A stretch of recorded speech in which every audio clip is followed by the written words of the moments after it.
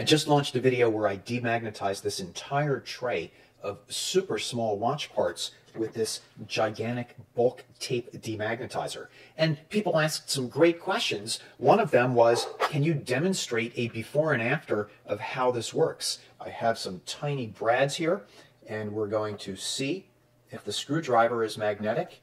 And look at that, the screwdriver is not even affecting these nails. Let's try magnetizing it with this, the demagnetizer. Ready?